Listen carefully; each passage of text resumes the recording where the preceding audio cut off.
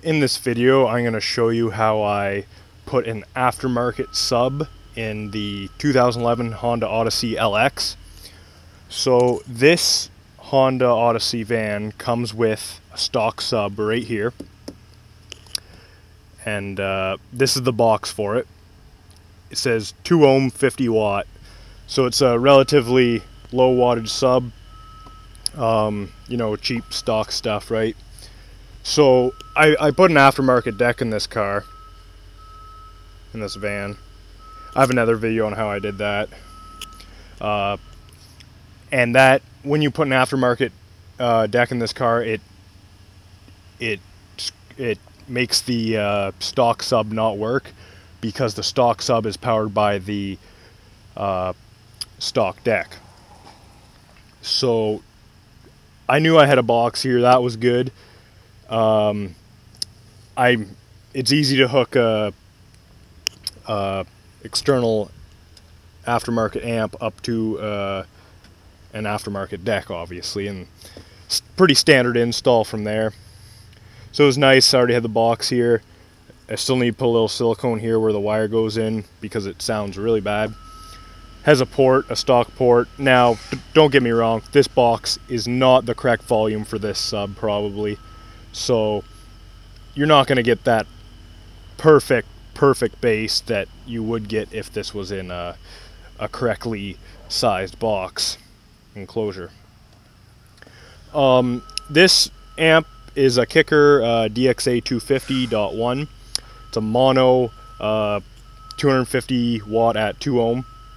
This is a dual voice coil Cerwin Vega sub, 250 watt RMS it can handle, and it's dual 4 ohm, so I hooked it up, wired it to 2 ohm, and wired it straight to the amp. So that's really good, worked out really well. Stuff wasn't too expensive because it's relatively low wattage compared to some of the stuff out there. I ran the speaker wire, the power wire, the RCA, and the remote wire on the same side of the vehicle, which you should not do because it will give you interference, but it was easier, and I wouldn't have had long enough wire to go around the other side and over. So I ran it. You pretty much have to take this whole piece off.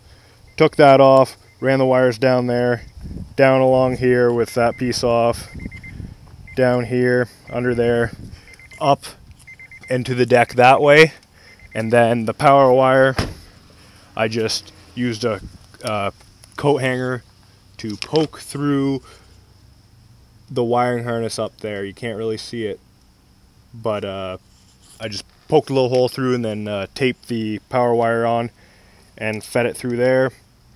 Fuse underneath the intake pipe, and then onto the battery.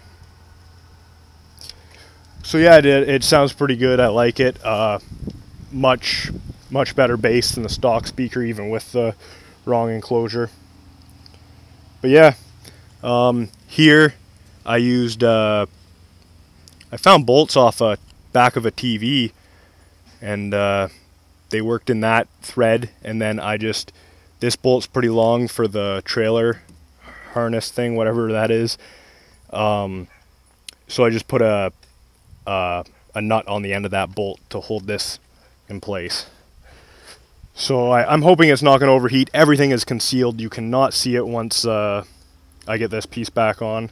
It'll look stock, it'll appear as stock, and it will work as stock. And yeah, thanks for watching. If you have any questions on how I did things or how they're working, just comment in the video. Here's the ground right here. That was the easiest part. Yeah, thanks for watching. See ya.